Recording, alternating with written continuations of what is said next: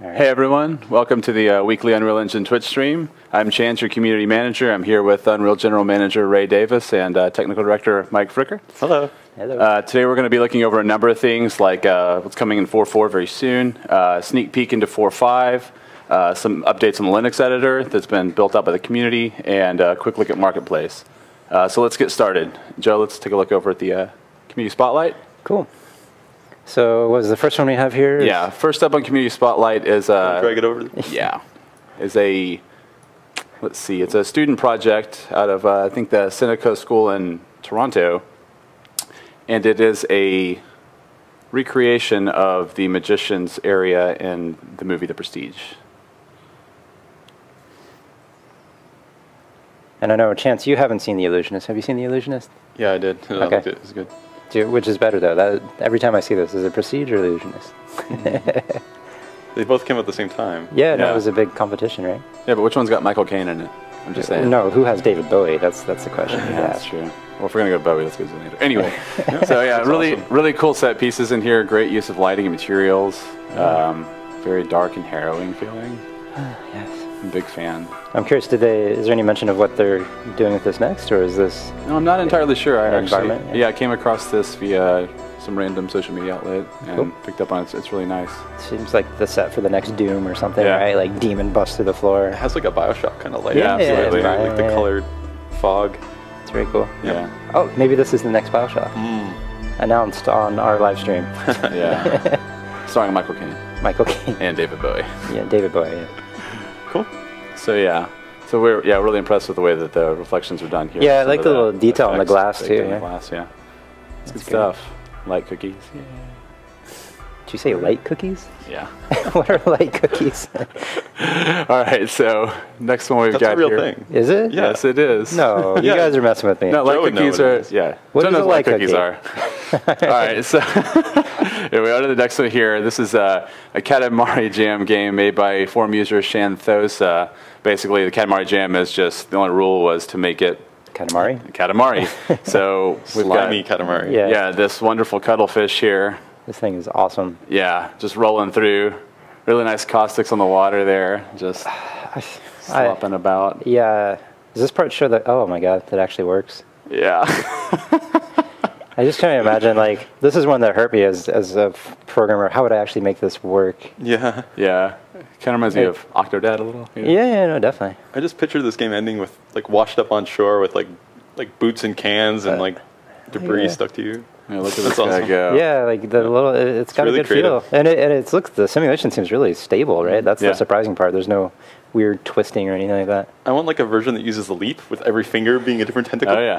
Nice. I think we could actually do that too. Oh yeah. Interesting. Yeah, my daughter, this is one of her favorite toys right now, is one of those little sticky things. And after like, 5 seconds, the thing is just covered in hair and just nasty.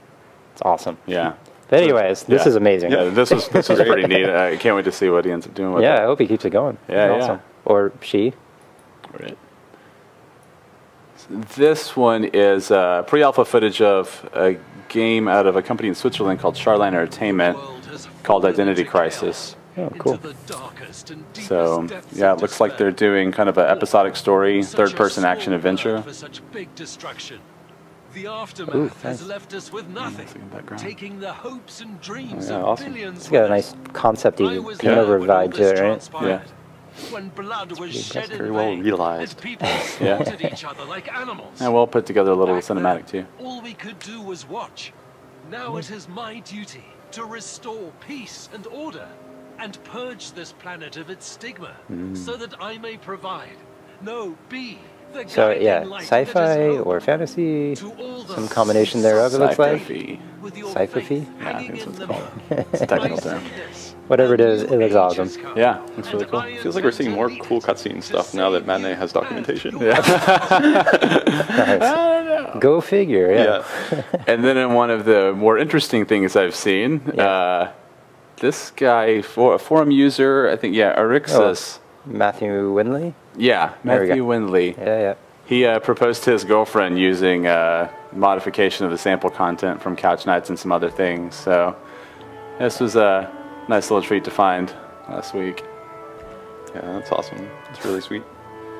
Yeah, he sold it to her as, hey, check out the prototype to this game I'm working on. I bet she was really complaining too, like, what the hell is this? Really? This is the best you could do? No. Oh, oops. Got it. Yeah, this is great though. No, this is such a cool idea. Congratulations, guys. Yes. I mean, Yeah. assuming it works out at the end of this. It does. She did say yes, is what I've been Okay. told. So I know, I'm just kidding. we followed up and got the good news. Yeah, this is much better proposal story than my own. Mine too. I had a friend who he totally went the full 9 yards. He like found this deserted island, went there ahead of time, buried like a picnic in a treasure chest, and like a ring was hidden in it. It was just ridiculous. I'm like, you make us look bad, man. Doesn't have to be a competition, guys. Yeah, you just gotta say, oh, we chose the route that was less flashy. Yeah, efficiency, right? Yeah. All right, and so we also got a couple of games that were announced at Gamescom that we're really excited about, built with the engine. Yeah. Gamescom is it getting bigger and bigger every year? Yeah, looking at some of those pictures that the guys have been posting, it's just like ridiculously crowded. It's really, really a spectacle. All right, yes, this is Rhyme, the latest trailer by Tequila Works. It's just a really awesome style, very inspired by Wind Waker, I guess. Yeah, Wind Waker or Eco. Yeah. Yeah, it reminds me. It evokes Eco. Yeah. Yeah, it really does. Watching this trailer reminded me of, when I was like 14 and how magical games were, right? Like, it's pretty stellar looking thing. I would love to know how they did some of the effects in this. Really creative uses, like really creative uses of materials. Like Fortnite has some stuff like this going on, very stylized particles and shaders, but it's nice.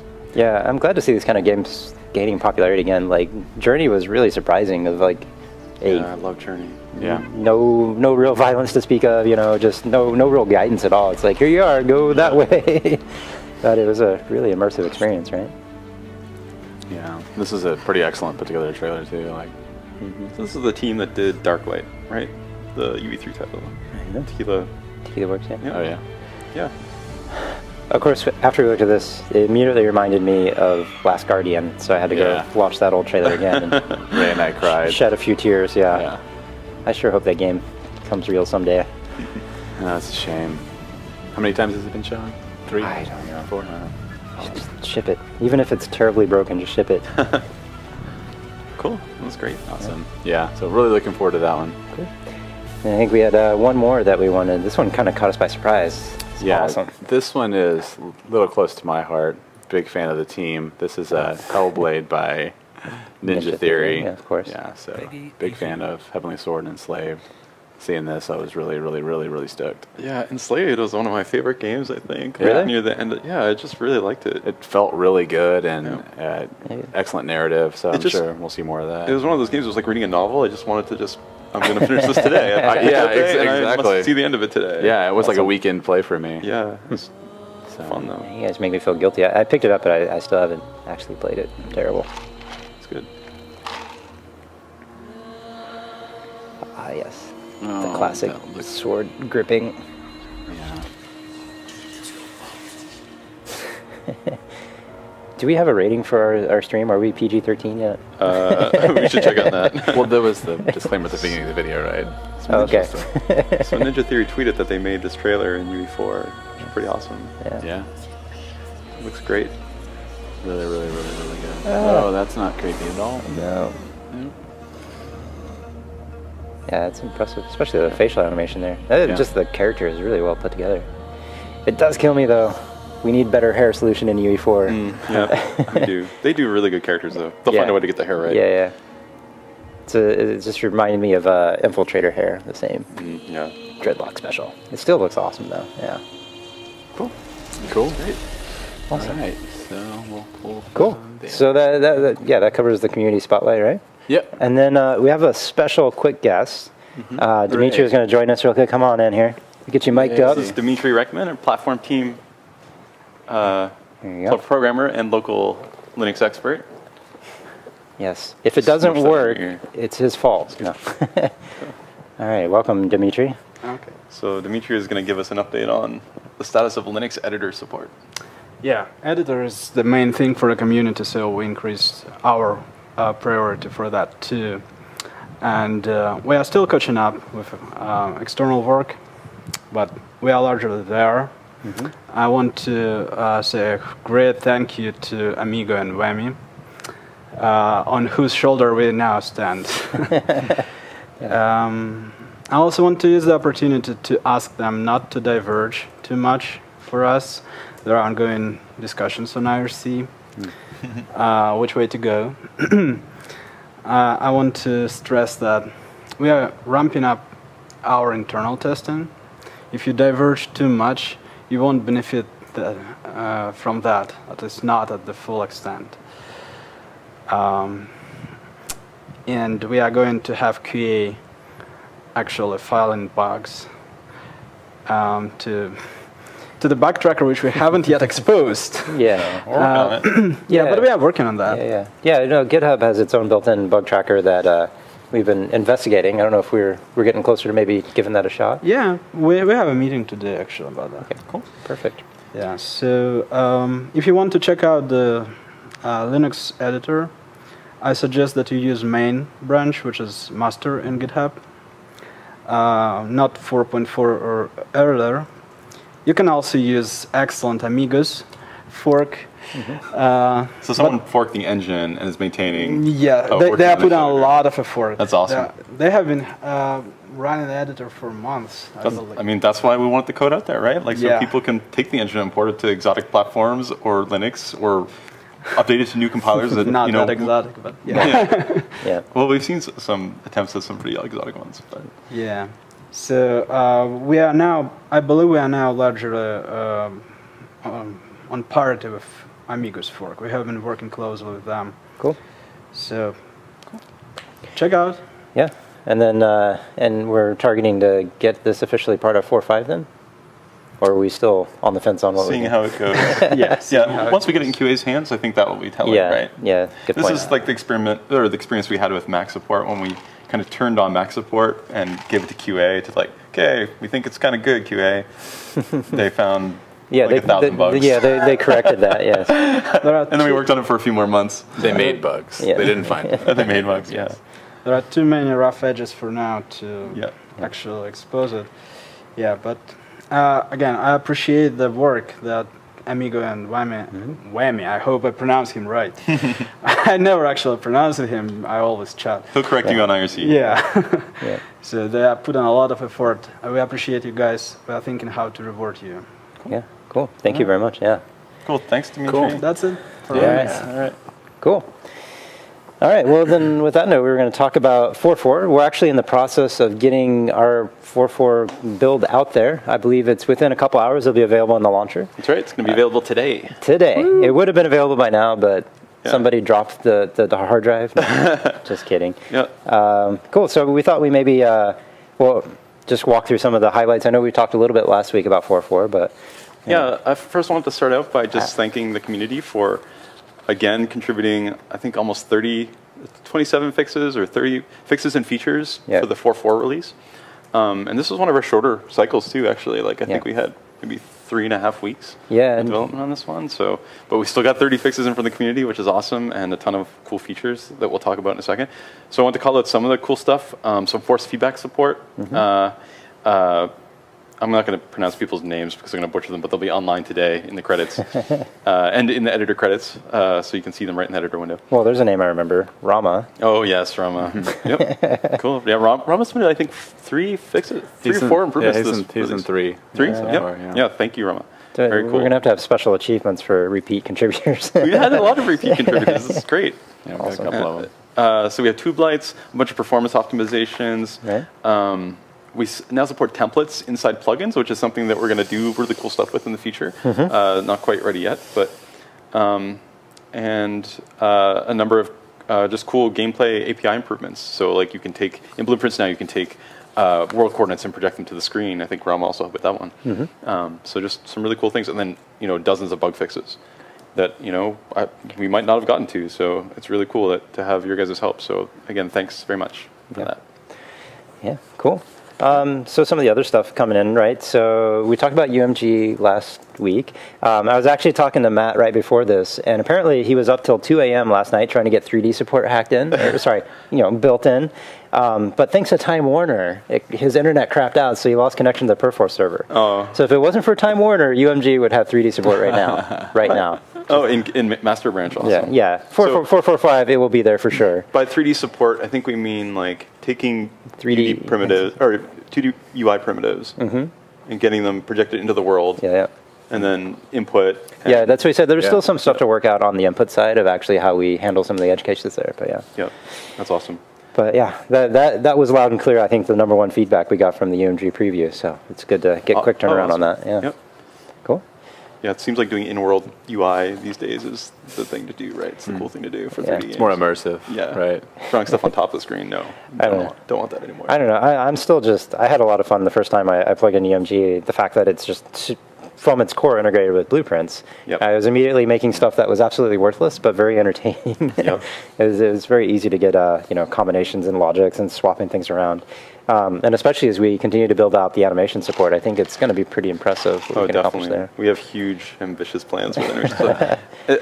So I guess this is the first release with UMG. It's actually had QA testing, some QA testing. It's still early days, feature-wise, but this is pretty awesome, actually. Yeah, I mean, officially we're still calling it a preview, right? We're by no means done by what we define as done here. And even once we hit that 1.0, we're going to continue to work on this for quite some time, right? Because there's a lot you can and should do with UIs, and we want to make that as easy as possible. So yeah, I would say, if you haven't tried already, please do. Well, once 4.4 is available to everybody at large. It's actually surprisingly good shape already. Yeah, and there's a really productive forum thread that Nick Darnell and Matt Kuhlenschmidt have going on where they'll take your feedback and they're pretty responsive in getting things fixed and adapting. So yeah, definitely. Yeah, just participate, help us make it better. Cool. Yeah, and so Paper 2D, that's another one that's still in active development, but we're moving quite along with it. I would say, from a feature point of view, quite a bit is there. I'm using it already in my home project. I made a top-down shooter, all the sprites and where is it? Why aren't we looking at it? Come on. It's so ugly. It's so ugly. Holding out on us. So ugly. But it's fun. Yeah, so I know Nolan and then Dinesh, there's still a long list of features they've got planned there.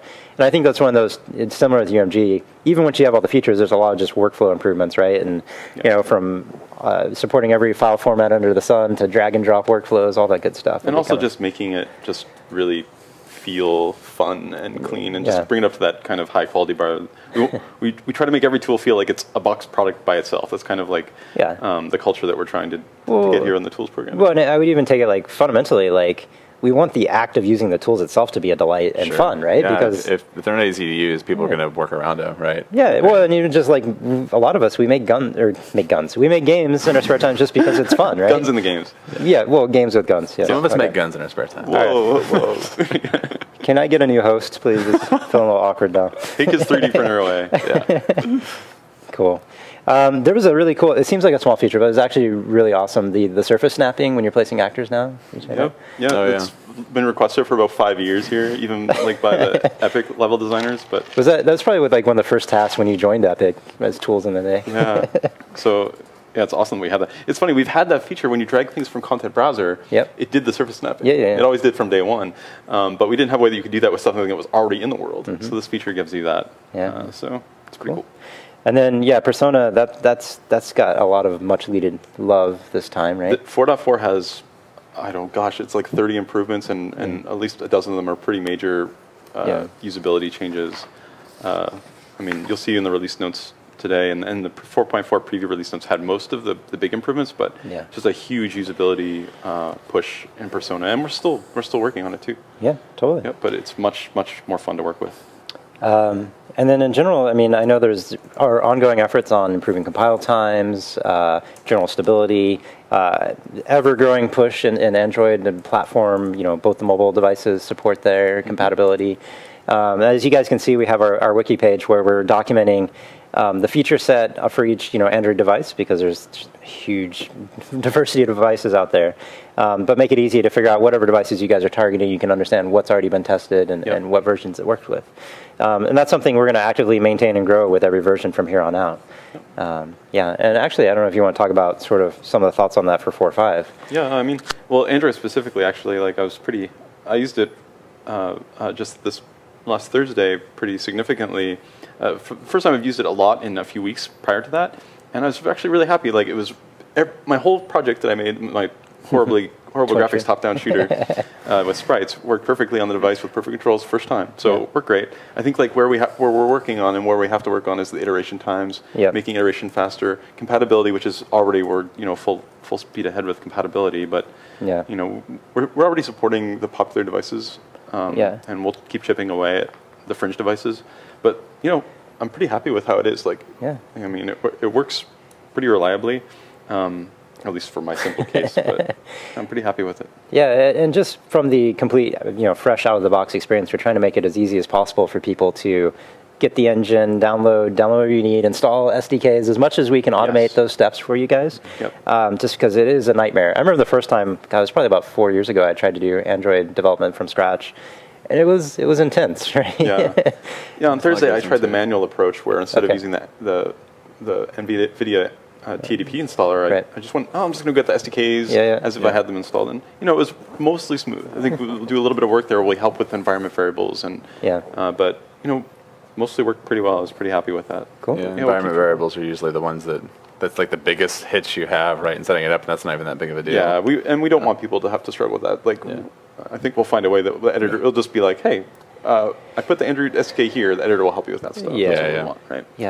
And I think 4.4 actually has some improvements along this line. We added an in-editor tutorial to help you with iOS provisioning. So rather than just be like, go figure it out. Apple, ask Apple how to do this. We'll try to, the golden path isn't that long. So I think us having a tutorial to help guide people through it is nice. Yeah, well, and one other thing that, early with like 4.3, for example, if you went to deploy to Android, but you hadn't had if we didn't detect the SDK installed or all that, the option disappeared, right? So it wasn't obvious that, I need to install something, there's some missing step. So now we're making it consistent, right? Like the play button will show those platforms, it'll show, there'll be a tooltip, and like I said, we're adding tutorials to help you get that all sorted out. So, yeah, it's really nice on the iOS side too, because, getting mixed up in the provisioning side when you don't really know how the whole workflow goes, right? That can be kind of a daunting task. So, so those kind of things are great.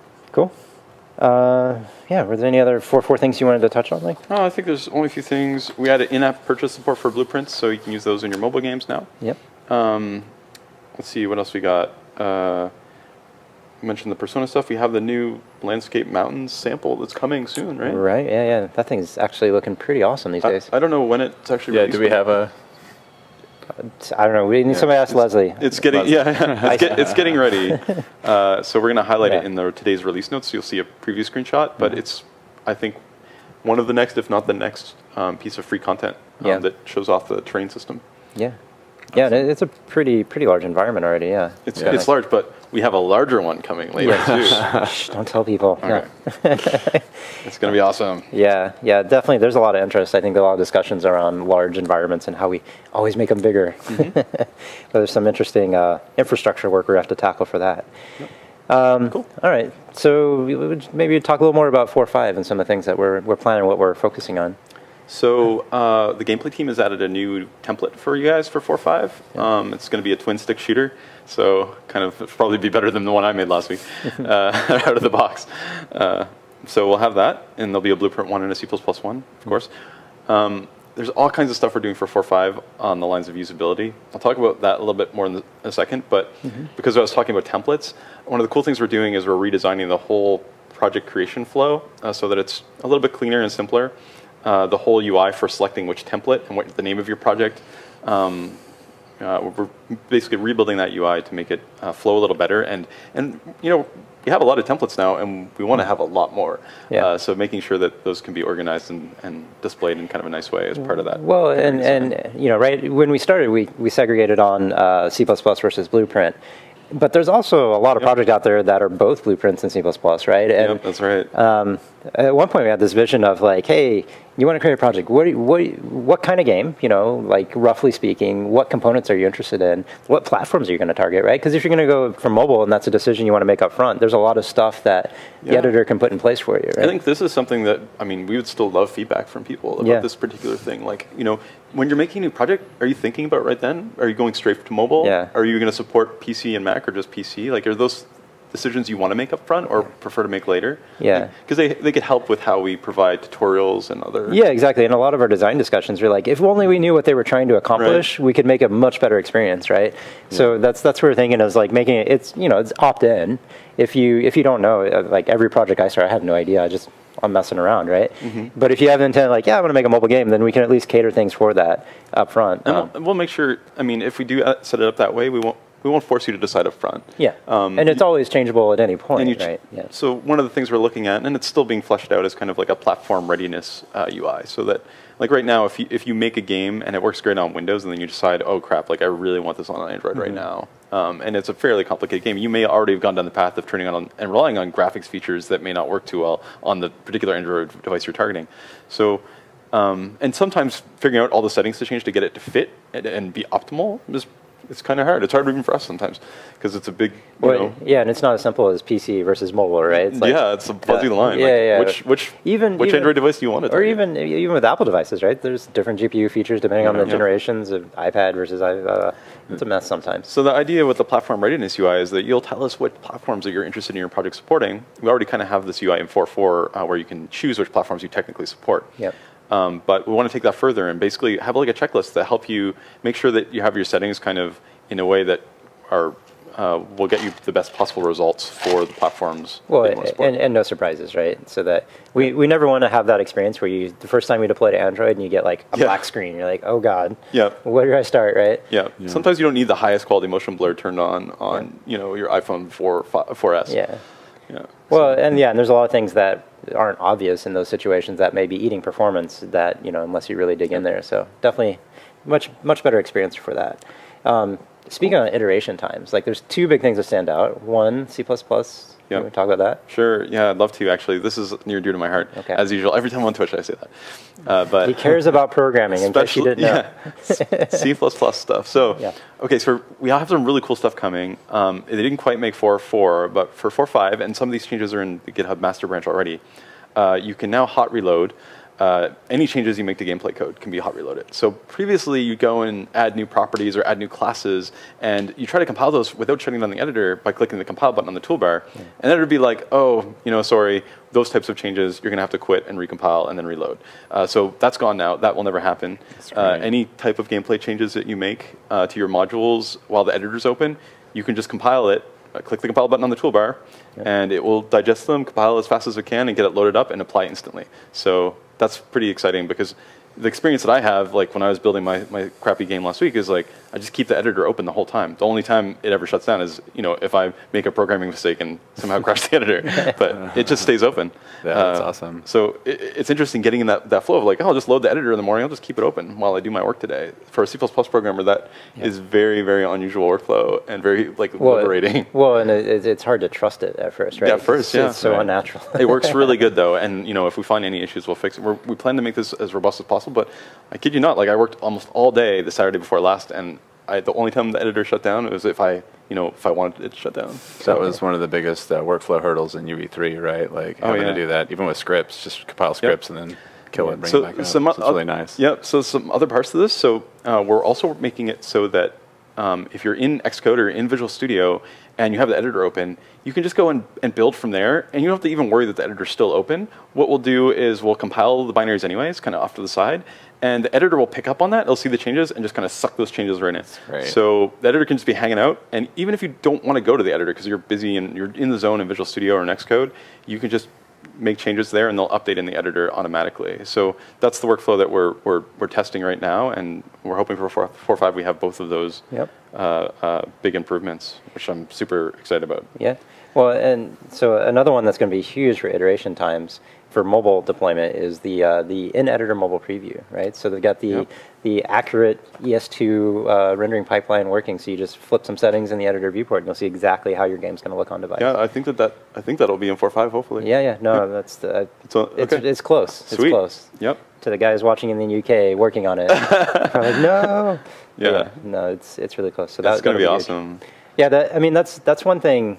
Even whether you're working on consoles or any sort of thing, it's so much faster to be able to stay on your PC and just iterate on the gameplay, and then after a larger chunk of work, then deploy it and check it out, right? Yep. And so this will be a big one for mobile devices. The way it's going to work is like you'll be able to take a viewport of your choosing and just sort of flip that viewport into platform emulation mode. So say I want this to look like iPad 3, and what we'll do is actually, on demand, in the background, compile shaders in a curiously iPad-like way, still rendering under your native renderer. So even though they'll actually be DirectX 11 shaders if you're on Windows platform, they'll be compiled just the same. Like a material compiler will generate them the same way it would have on iPad, but they'll look very much like they would on device. So, like strikingly close, as close as we can get. Yeah, it is 100% accurate, but it is more than enough to know what it's going to look like, right? Yep.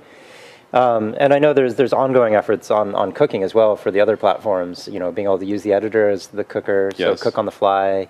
That one seems a little more distant, but it'd be awesome if we could do it for 4.5. Well, wouldn't it be awesome if we just say it's going to happen for 4.5 now? You can say that. I can say it, but I don't know. It's a big task. Yeah, it's a big task. But so that's the key to super fast iteration on consoles, where right now making changes and redeploying can take some time. Yeah. We want that to be super fast. I'm surprised the Fortnite guys haven't come kill us, with pitchforks, fix your cooking times, because those guys have a tremendous amount of content, and just the nature of that, it's definitely a challenge. So. Well, luckily you can iterate a lot in the editor. You don't have to constantly recook. But when you're working with devices and you really need to touch and get that experience on device, or you're testing in-app purchases or something like that, it's very important to have those fast iteration times. Yep. Okay, and then also we have some general header untangling and C++ global improvements. We're just making every build. We're making file times faster. You'll see in the release notes today when 4.4 comes out. I think in about 2 hours, hopefully. You'll see some progress that we've made towards that. But we're basically shrinking our include sizes. That whole thing is, just trust us. Every build we're going to make C++ compile times faster for full rebuilds and also iterative compiles. We have a nice thing coming in 4.5 that.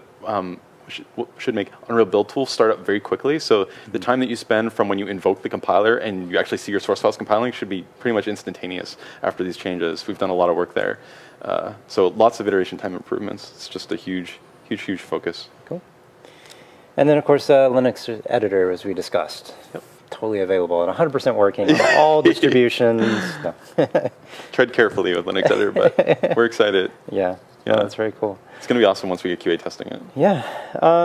Let's say, what other big efforts did we not touch on? So we have some other stuff coming for 4.5 that the new skin shading model. Right. That's in the master branch right now. So we have new screen space subsurface scattering.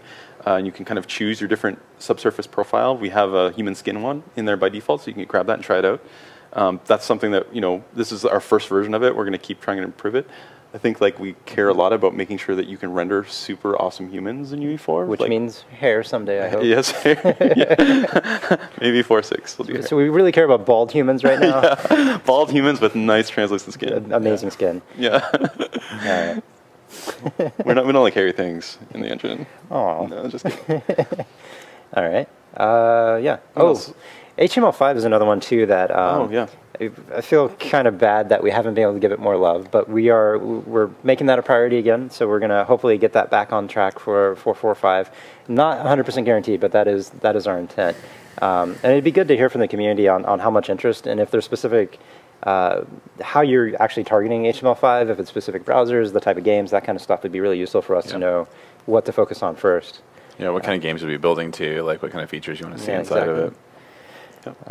Just to be clear, if you grab the code from GitHub, you can deploy it to HTML5. It works. We keep it working. Yeah. But it hasn't been Yeah, it works, and then it's like a first class citizen. And I think what I'm saying is I want to get it to a first class citizen in the near future. So. Yeah, we want the version that you get from the launcher to be able to deploy to it. Well, and especially for virtual teams, it's such a powerful thing to be able. I did this in my own side projects where it's just done working for the day. Let me export a build HTML5 and bam. It's much easier than having to dig into Perforce or build a build myself, right? So, yep. Cool. Totally agree. We had a note here, the parallel rendering effort. I think a big chunk of that is going in, and that will be part of 4.5. I don't know, do you want to speak more of what that entails? Some of it's in 4.4. We're just steadily making improvements. Even in 4.4, you can enable the new parallel renderer. There's a console command. I put it in the release notes, so you'll see how to turn it on today. And I think there's some speed ups there, but I mean, the big benefits are coming down the line for 4.5. But basically, it allows us to parallelize the creation of static sort of draw call batches, so that we can build them all up in parallel and not and then dispatch them in parallel on renderers that support that, like DirectX 12 and some of the new consoles. But even on the consoles that don't support parallel dispatch, just building it all the state up in parallel and then being able to reuse it is still a huge win. So that's definitely, I mean, they're working hard on that. That's a huge priority. So yeah. It's going to be pretty awesome. And then part of it's just future-proofing, right? So, we have an engine that can scale to as many cores as you want to throw on it. We don't want to leave those cores idle ever, right? Yeah, if you want to use them, you should be able to use them. Yeah, exactly. Yeah, that was something that was interesting to take UE2 to UE3, where, like the Xbox and especially the PlayStation 3 was monstrous with, it's not just multiple cores, they're cores with significantly different functionality, right? And the engine, historically built around a single core model, right? So. Yep. But yeah, UE4 is in a much better proposition for this across the board. Definitely. Cool. I'm going to jump ahead here because this is another awesome feature that almost made it to 4.4, except somebody took vacation, which I won't name who. No, it's so part of the usability and making sure that it's easy to find all the stuff is the integrated search into the editor. So we're actually repurposes there's a little console bar there now. It's like a search, and it'll bring up documentation. Does it use our new global search functionality? It should. It should. Define global search. Well, as you guys have seen, on the website, we started unifying our search. So you search one place, you'll see documentation, forums, Answer Hub, and you can click between all those. We want to be able to integrate our video tutorials in that as well. I think it works like that. I don't know if it uses the same thing. Well, we have to check with those guys. Someday. Yeah. And then maybe even someday we'll be able to pop up Zach Parrish's head in the editor. It's like, oh, he'll be like our new Clippy, right? It's like, I see you're trying to make a fire effect.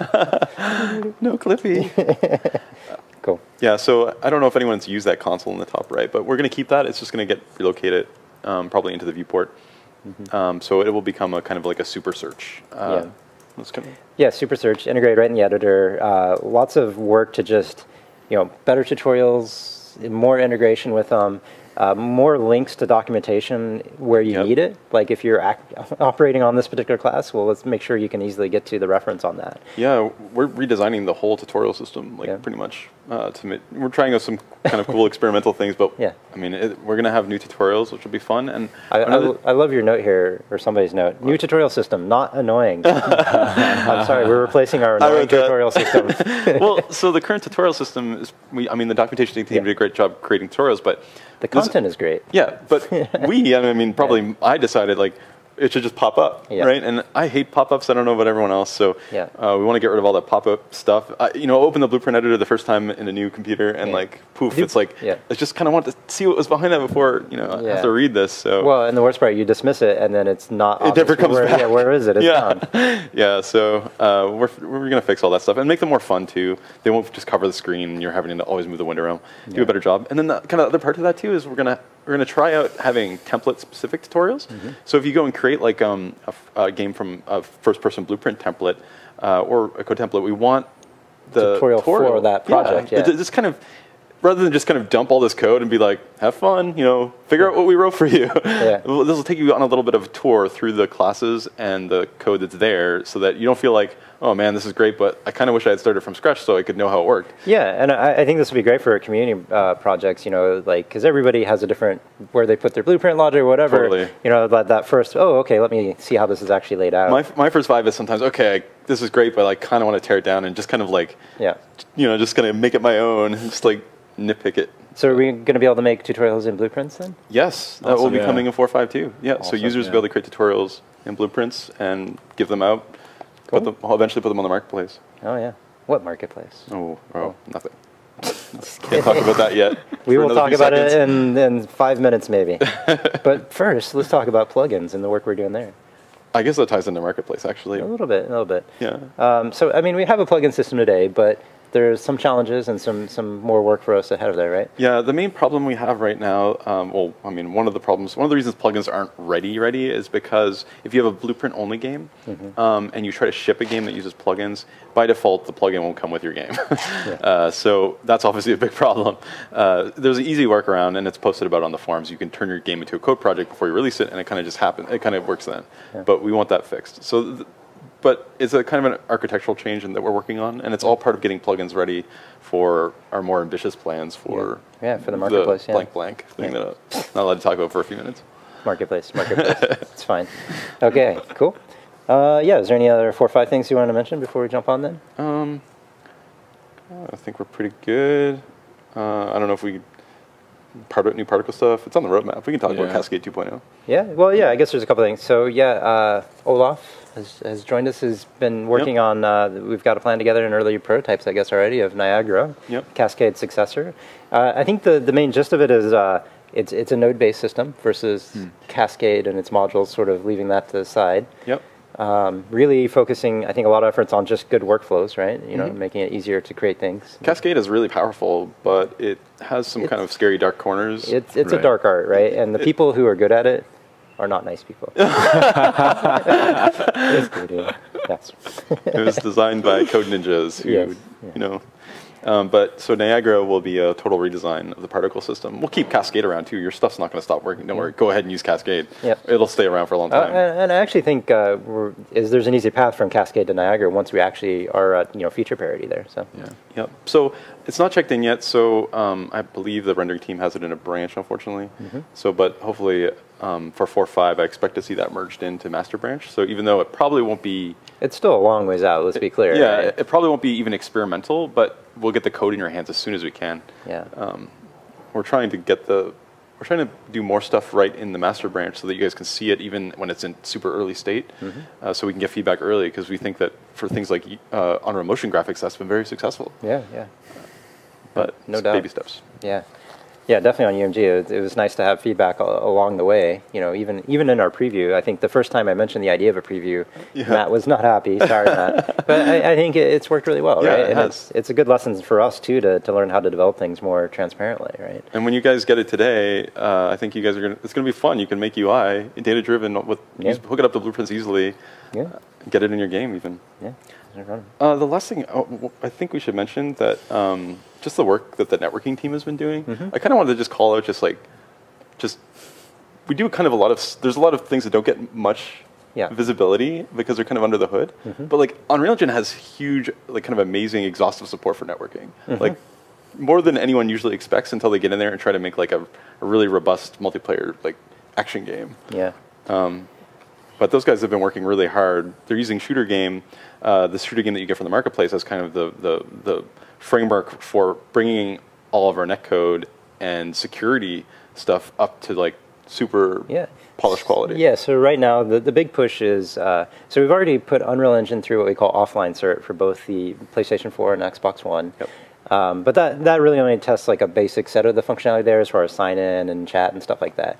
Now we're pushing for online cert for both of those platforms, which means like more than leaderboards, matchmaking, party support, and for all of those you've ever shipped games like that, it's such a mess of edge cases of like, have a dude in a party here, he joins a party over here through invite. It's very complicated. Yeah, so the idea is, let's get our online subsystem layer, which is sort of our glue level to all those different platform-specific APIs, get that fully function certified by those guys so that any developer, you're targeting that, or ideally, you build your game, you can deploy it to, say a Google device and use Google Play and their features, because there's a lot of parity across the platforms these days. That's the idea. Wherever there's overlap, you'll have the generic. It should just work wherever there's overlap, and then you jump in, and if there's fringe features that are platform-specific, you go and implement support for those if you need them. And ideally, it's as close to just clicking a checkbox as we can get it, without knowing what kind of game experience you're building, right? And I don't think people realize, like, the last time we went through multiplayer cert here was for Gears of War Judgment and 3 before that, but that was with Unreal Engine 3. Yeah. We rewrote the whole online and networking system between Everything. 3 and 4, and almost nothing survived. Yeah. So this is kind of its proving ground to actually. Survival. It's just such a good way to. The code just goodbye. We wanted to make it super easy and clean, so. That's a a nice problem new networking layer. It's dangerous when you start deleting code and feature. It's addictive. You're like, oh yeah, we could rewrite it. Delete. Oops, what are we left? Yep. Cool. Yeah. So ongoing efforts there, and then well, even broader than that. I mean, we support clearly, like co-op, 4-player, whatever, all the way up to massive player counts and dedicated servers. I know, it's crazy. Like, it's so easy to actually make a multiplayer game in Unreal. Okay, going back to my top-down space shooter that I made the other day. Like, as soon as I got working and as soon as I had like tons of bullets flying on my guys, like, okay, I need something to shoot at. And literally it took maybe like 25 minutes before I had 4 players on my screen using the in-editor multi-client play button. And I could just hit play, 4 windows appear on my screen with 4-player multiplayer, one gamepad controls one, keyboard mouse control the other. It's just like full networking. It's like, I'm amazed sometimes how easy it is to do. That's come a long ways. I remember, was it like Gears 2, I had some crazy tools so I could, once I had a build, I literally had, my 2 PCs, 4 monitors, 4 Xboxes behind me, and it was like one-click deploy, get them all to join the server, my little 360 multiplayer testing. Now, all within the editor, multiple viewports. Instantly, just click one button. Yeah, it's really fun. You guys don't know how well you have it. It still amazes me, actually, how well it works. Yeah, but and it doesn't break every day somehow.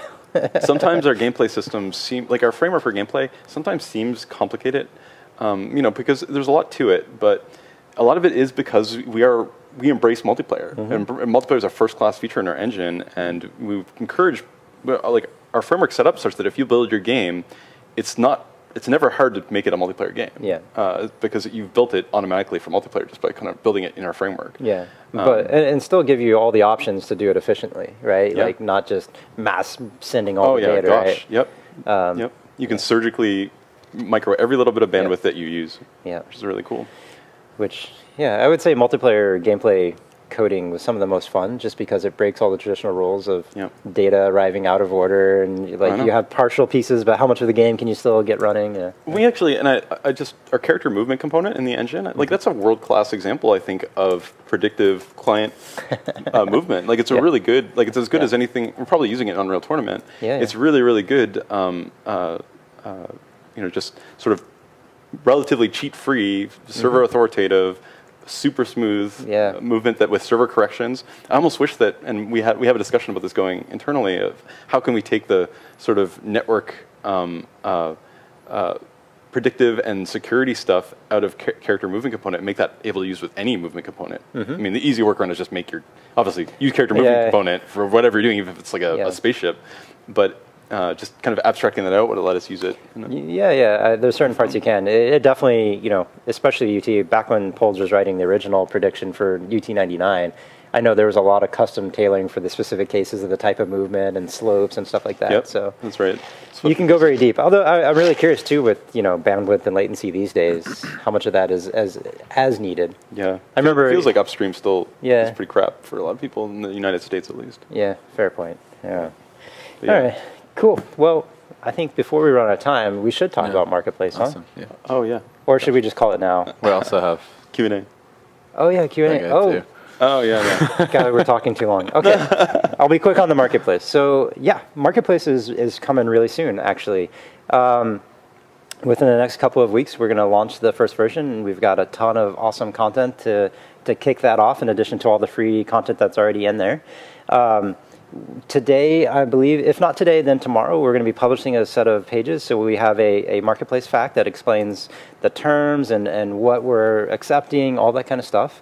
We'll have submission guidelines as well, and it outlines not only the process, but some standards we're going to enforce as far as the content.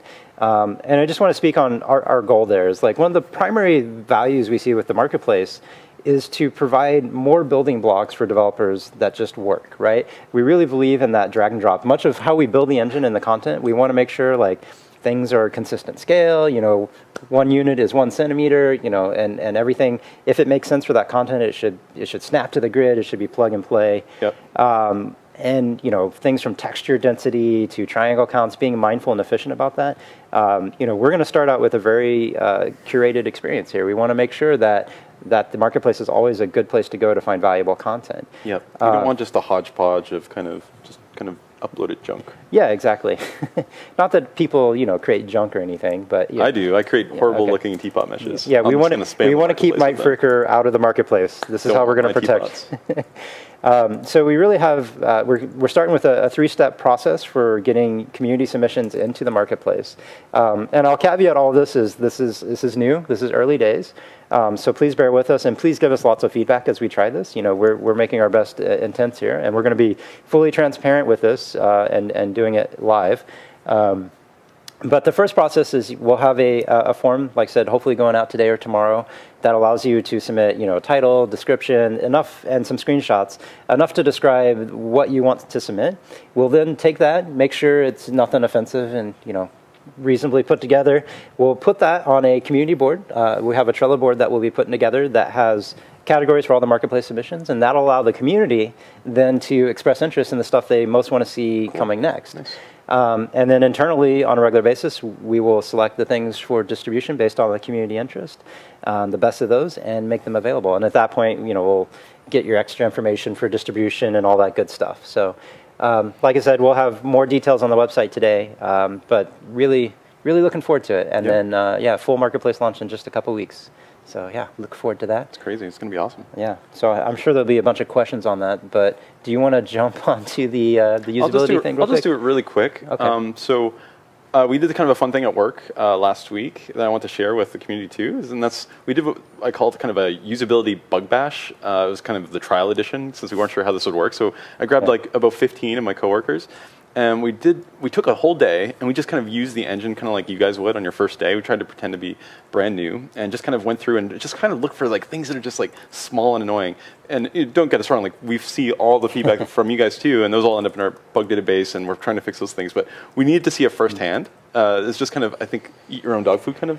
Well, yeah, it's very easy for us to be so heads down that we forget to step and use it the same way everybody else does, right? And we're so busy, some person working on animation may never have a chance to go in and spend a lot of time in, say, the collision system. This was just a time to do crossover and get us more familiar with everything. So we did this on last Thursday. We spent all day doing it, and we wrote down everything that we found, all these like kind of niggly things and some big crazy things. And we sent it to a mailing list, and then myself and James Golding and Andy Bale, we all gathered all that up, and we put it on a big board in Jira. And I don't know, Chance, can you put that on the screen?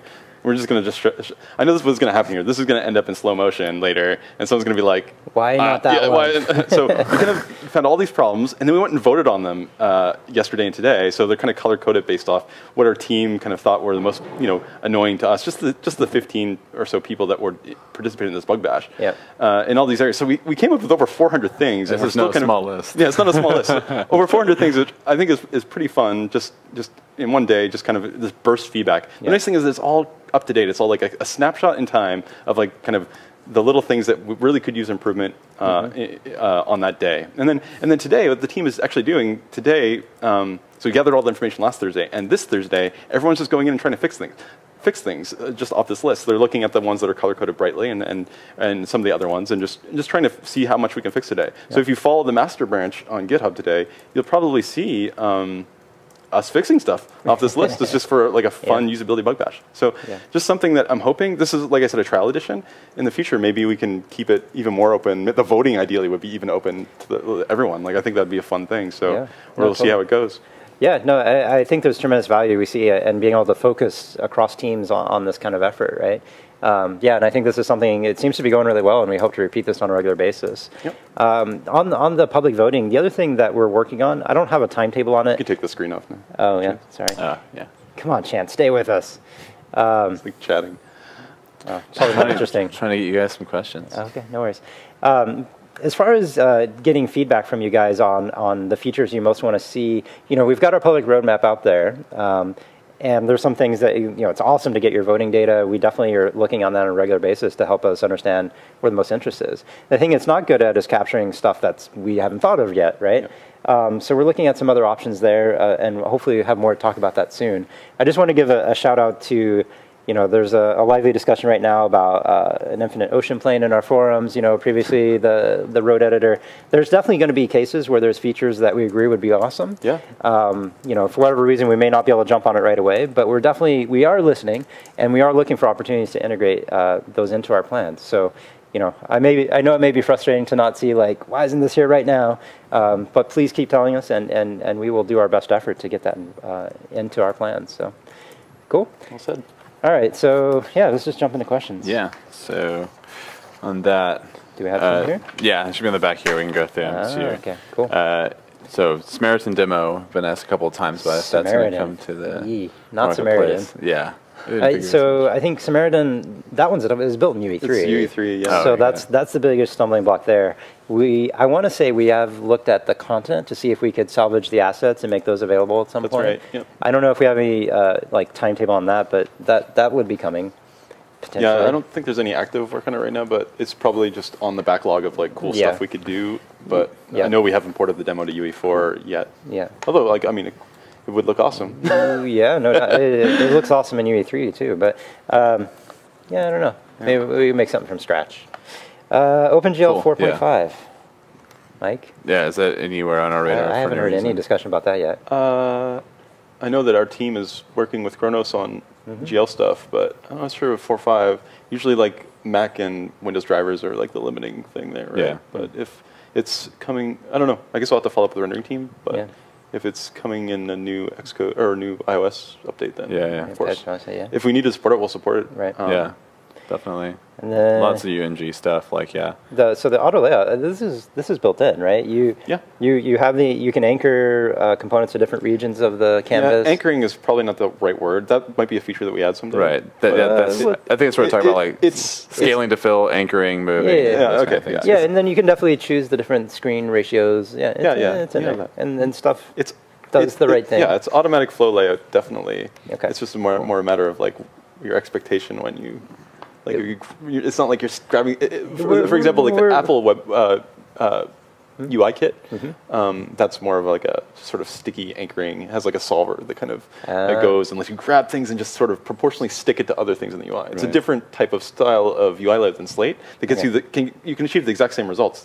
But we're looking at both. But UMG is based off Slate. Slate uses kind of a top-down flow, declarative flow. So gotcha. Cool. But semantics. Yep. So, and a bunch of other UMG feature requests. So drag and drop. Yep, that's an obvious one. Controller support. Yeah, gamepads. Yep. Yeah, and then focus traversal. That's the bane of all UI systems. But yes, it's on our radar. Slate already has that, so I'm sure they're thinking about how to expose it. Google Cardboard VR support. That one, I'm not sure. I'm kind of surprised Nick hasn't plugged it in already. I don't think there's much involved. Yeah. Or maybe you can do it. You're a Google Glasser. I don't even know what Google Cardboard is. Oh, really? No, I haven't even seen it. It's just like a little cardboard template. I think you can buy pre-made ones from some company, and it's like a do-it-yourself HMD. You use your Google phone. Slide your phone in it, and it does all the. It's an interesting proof of concept. I didn't think I thought it was an April Fool's thing when I first saw it, but no. No, I've used one. Yeah. My wife ordered one. I was like, pretty really? It's pretty good. Cool. So yes, that and every VR device under the sun, I think we will eventually support at the rate we're going now. I know Nick has a couple of them that he's working on. So even 4.4 has an updated Morpheus support. It should be right up to the latest version. If you have the kit from Sony, I think you need special access to get it. But cool. The recent changes to the script plugin and also how you might make your own script integration. Oh, any specific thing about? Yeah, there was just a Git link to it. I can send it to you from the forums. We can take it offline if you want. Okay. Cool. I mean, we're still working on the script plugin. I mean, we want it to be as easy and seamless as possible. If you want to make scripting languages, we know that there's several out there that the community is building and companies are building. Super awesome, right? So we have Robert who wrote the script plugin in UE4 has a Lua integration that he maintains that probably will end up as a plugin that we'll just give out at some point. Yeah. Just to show an example, but I think actually you can download it from the forums. Yep. Cool. So there's a couple questions here on Marketplace. Let's see. There's one here about, do we need to link a credit card PayPal account to our Unreal account to start selling something? We're going to have a separate, we're going to do payment through electric funds transfer, EFT, right? So we'll have to get your bank information at that point once we are getting your content ready to distribute on the marketplace. At least for now. Yeah, for now. Eventually, I would say our roadmap is we want a fully automated system. Right-click from the content browser, publish it, done, walk away, get rich. I have an easy way for me to upload my crap now. Yes, exactly. Except for the special Mike Fricker filter. Yeah. Community curation. Yeah, but it is going to take us some time to get there, right? So we're starting from scratch here. As far as I think that regarding contents that need to be updated for engine versions and old version, I would say for pure assets, those formats have been pretty rock solid in the engine for many, many years now. So it's unlikely things will have issues from that regard. Just blueprints sometimes break. Blueprints, and eventually when we are accepting code plugins, there is going to be some burden of version management. We've been kicking around what we can do from an automated way on our end to try to, automatically compile things and test them as new engine versions are made available. But I think a lot of that is still TBD, and we'll try a couple different approaches there. Yeah, I think that probably one thing we could do is make sure that plugin authors have a good amount of heads up to try out preview versions. I mean, we give the preview versions of any upcoming releases already on GitHub anyway, so plugin authors will be able to test their work against a close to final version of the engine at any point. Yeah. So we just need to make sure we give appropriate heads up and help with the logistical part of making sure that binaries are freshened. Yep, totally. Yeah, our goal there is, well, don't break things as much as is reasonable. Definitely. Make our little stable APIs. We're still getting better at that part. I say this all the time when I'm on here, but basically every version we're trying to break less stuff and find more just better ways to be backwards compatible and deprecate things in a clean way. So we don't want your experience to be you open your project and it just doesn't work anymore and obfuscate it, confusing errors. Bombard it with that's no good. So yeah, exactly. I mean that was a goal from day one. Is we always want you to feel confident picking a new engine version that your stuff is just going to work. And I would say that the part that is still the biggest challenge for us right now would be on the blueprint side, just because there's been a lot of earth moving there still. And there's still a lot to do. I think I said the last time we don't want to paralyze our engine team too. We need to be able to make changes and make foundational changes in the engine if we need to, but we'll try and keep the old stuff working for a while. Yeah. So we don't break stuff. Yeah, at the end of the day, having things side by side, we said this with, as we get more underway on Sequencer and the cinematic pipeline that we have awesome vision for, Matinee will still be supported alongside that for a long time. And like with Cascade and the new effects system, Niagara, like I said, ideally where possible, the content should, if not have a transformation import step, it may be seamless as much as it makes sense, right? So never leave you guys hanging. Yeah, and on that too, we had a question about Sequencer. Any updates on that at this point? So I know Matt and the team have done some work for animation supporting in UMG. As far as the grander plans with Sequencer, we haven't really broken that ground yet. Although I think the discussions are heating up. Yeah, unfortunately, the team members that are best suited to work on Sequencer, kind of the masterminds behind it, are working on real motion graphics, right? And that's kind of the order of priority since we have a fairly awesome cinematics editing tool already in the engine. It's just Sequencer is going to be a lot better, but we really want to get the UI editor done. So that's the focus. The timeline that you see at the bottom of UMG, if you open today's build when it gets released soon, is actually Sequencer embedded inside the Unreal Motion Graphics editor. So that's kind of any polish that we've done towards making UMG better in that regard will help that part of Sequencer. Although it's only a small part of the whole Sequencer project, I mean, incidentally, it's improving even with this. It's there. It's real. It's executing code. Cool. All right. You can always run Sequencer. Just run with -Sequencer on the command line and prepare yourself for some breakage. Okay. It's all out there. We got time for a couple more? Yeah, sure. All right, cool. We're going to see multiple camera rendering for a split screen without render targets. So to be able to do... Oh, it's straight to the frame buffer? Yeah. I believe that is planned, yeah. It's beyond me. Sorry. I know we have split screen. That's all I can say. Yeah, we'll have to follow up separately to make sure, but I'm pretty sure that we want that. Yeah. What's the implication there? Just more efficient? Efficiency is the only thing I think of. I mean, often you want to use render targets, flexibility there, but I don't see any reason why we couldn't draw to the frame buffer. Maybe it's a platform specific thing. We have to check with Penwarden. Yeah. Cool. Let's see. Any update on packaging 64-bit for shipping? Okay, interesting. For binary, yeah, the binary version doesn't support this because, and there's not really a great reason why not. We just made the call that distributing a bunch of extra static libraries for 64-bit shipping was just going to make our download size too big. Yeah. So we were like, most people probably want to support 32-bit and 64-bit, so we'll just give them the 32-bit binaries. Yeah. So you need to use GitHub if you want to make a shipping 64-bit. It sounds like this could be an optional download in the Like launcher. a plugin. That's what we type need. deal. Yeah. Yeah. And then we talked about taking like, oh, you're not going to work with Android right now. Why are we downloading you, Yeah. you know, like a gig of Android stuff? Well, sort of. and especially if it's not updating, right? We should be. Yeah. Yeah. So Yeah. modularizing that stuff is on the launcher team's list. Hopefully get the launcher team up here to talk about some of this cool stuff they're doing too. Yeah, but they're not here to defend themselves, so they're doing all the things Yes. this week. Cool. Cool. That's all I got. All right, cool. Well, thanks, guys. Like I said, 4.4 should be hitting soon today, within the hour, I would hope. Marketplace, we'll be opening for submissions and publishing our guidelines today as well, if not today, tomorrow. And then the Marketplace itself will be here in a few weeks. Yeah. Is there anything else we covered? And Linux Editor 4.5 will Making be progress. amazing. Yeah. Yeah. All good stuff. All right. Cool. All right. Thank you, guys. Thanks. Yeah. pleasure. Thanks for hanging out with us. We'll see y'all next week. Same time, same channel.